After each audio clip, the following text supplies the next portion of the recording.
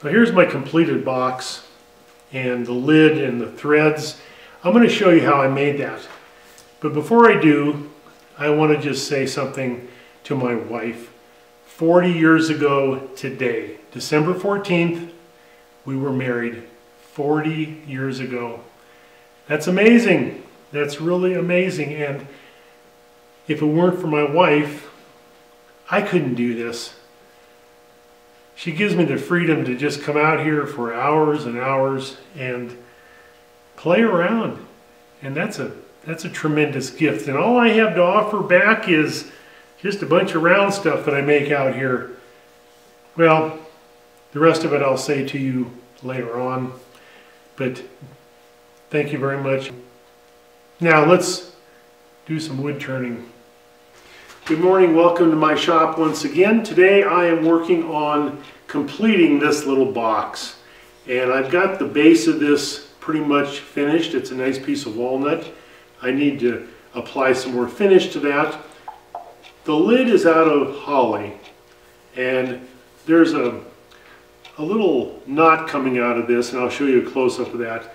And I've got that kind of drilled out with one of my rotary tools, and I'm going to fill that with some black ebony or blackwood sawdust, and I'm going to make a blackwood knob on that. It's going to be more of a handle, so you can lift that lid off. It's not going to be a finial of any kind, and I'm going to thread it.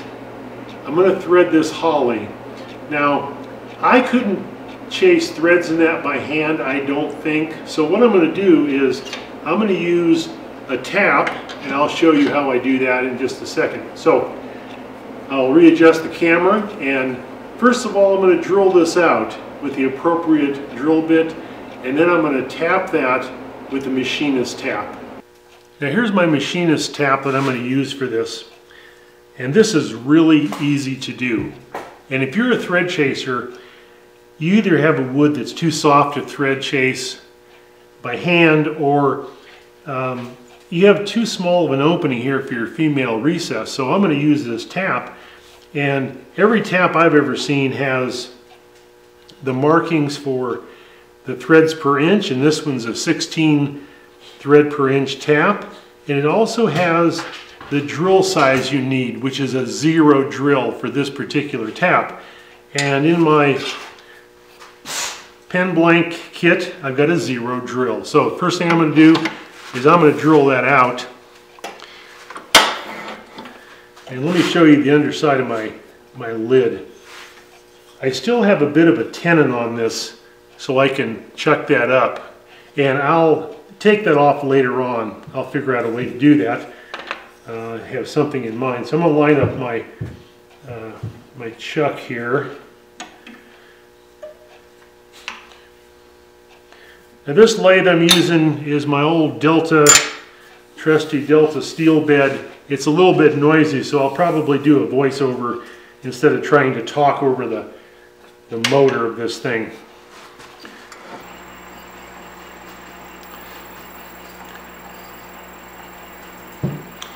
And this is a brad point bit that I'm using, so it'll give me a nice clean hole in this.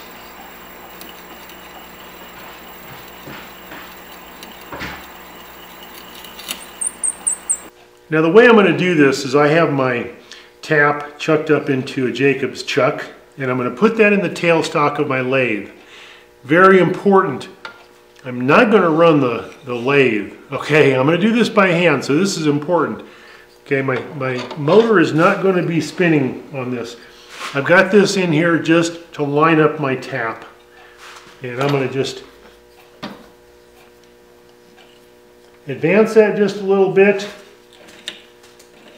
And I'm going to just advance that by hand.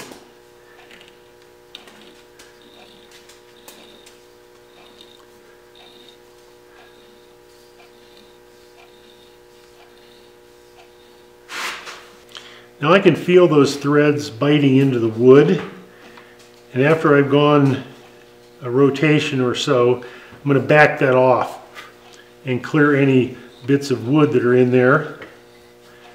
And I'm going to keep going, maybe another rotation or so. clear the shavings. Now I really feel that a tap like this is cutting a lot more than your thread chaser by hand. And you can hear my dog back there rooting for a ball. Coco! So I'm going to continue to advance my tap. And this really works really nicely. This lines this up very well.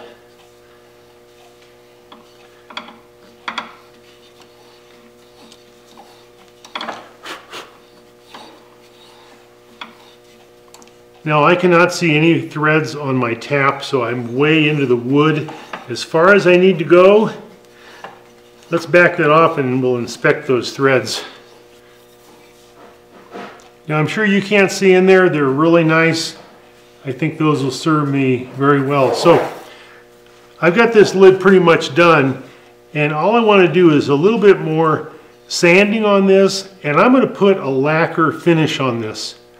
All right, and one thing I'm going to do is I'm going to clean my hands really well, because this holly will get dirty and it's really not very finished. So I'll get to that part and I'll show you the next step. Now I'm working on my small Delta lathe, and I've got my handle for my lid chucked up in here. I've created a little bit of a tenon on here, and I'm going to reverse that. And I could probably finish that with this square, but I like to, make a round tenon because I think it chucks up a little bit more securely.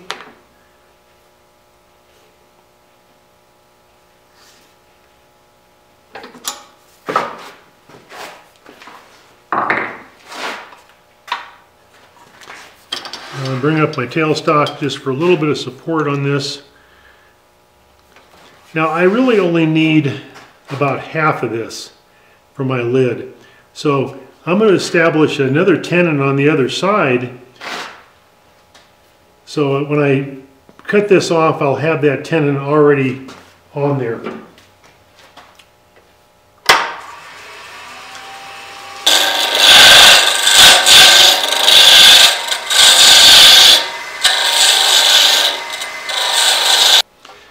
So eventually I'm going to part this in half, and I'm going to put a tenon on here. Right now what I'm going to do, I'm going to take my 16 TPI thread chaser and just practice. Okay, this is going to be removed, so it's not going to hurt anything just to practice on this.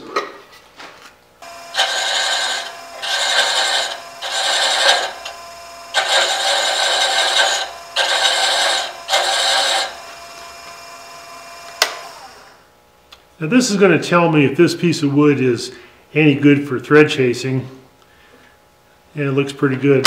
So I'll just continue to chase some threads on there.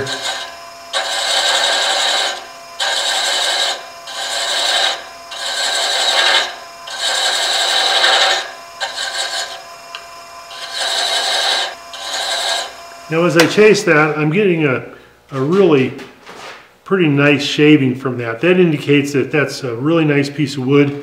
It should be just fine for thread chasing.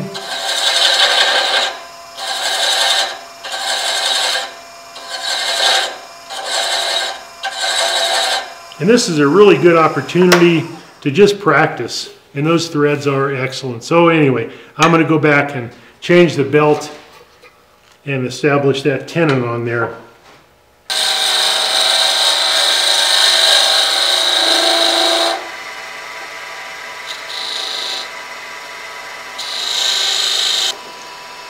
I'm going to remove my tail center as I cut this off. It's a little bit safer to do that.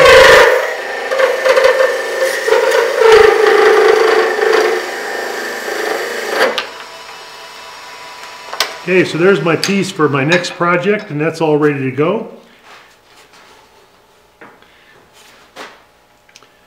Now, what I'm going to do is I'm going to establish my male area here, the spigot or the tenon for my thread chasing.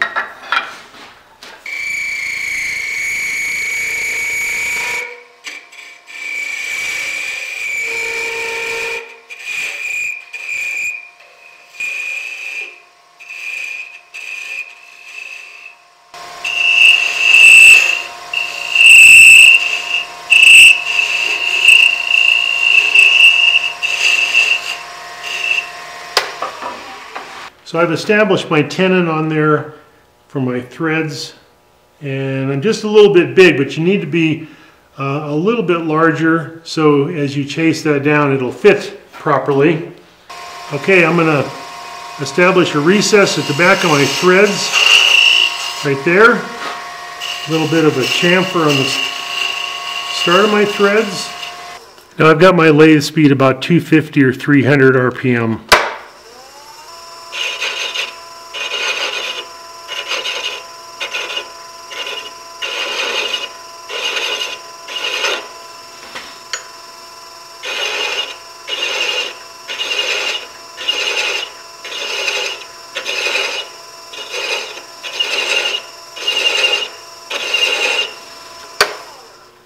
Now that chamfer on the start of my threads helps start the thread. So I'll just try my lid here a little bit, and just starting to fit on there. So I'm going to start straightening out my thread chaser so it's more 90 degrees to my threads.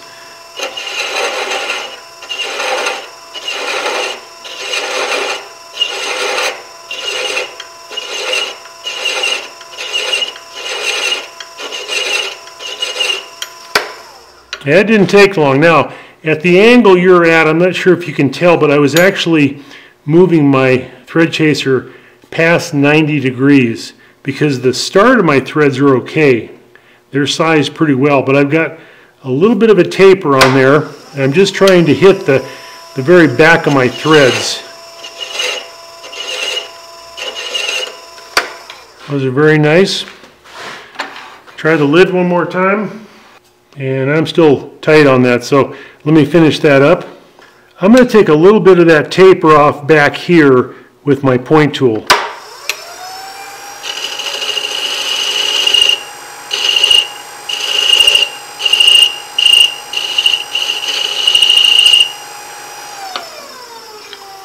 Go back to chasing speed.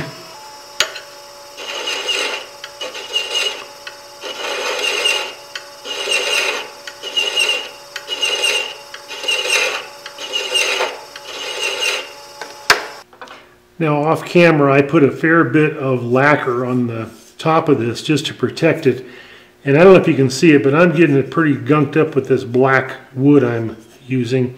So I got my threads established, they're nice, and I'm going to turn my lathe on. And I got a little bit of wobble in there, which is okay. That indicates that I'm really close. They're threaded very nicely, and I'm happy with that. So on to the next step. Now I've got my lid chucked back up into my old Delta lathe. I got my handle just about completed. I did a little bit of work when it was still on this part right here, this tenon. So what I'm going to do is I'm going to just use my lid as a screw chuck. And the threads are nice.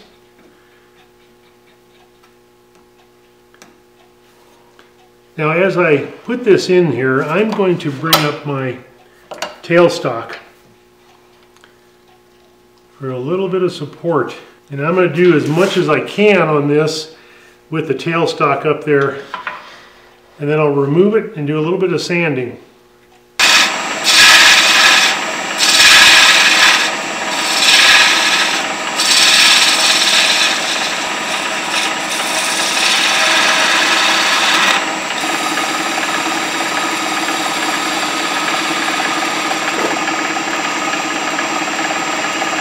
Okay, I like that so far. I can only reach in there so much with that tailstock, so the rest of this is going to be without tailstock support.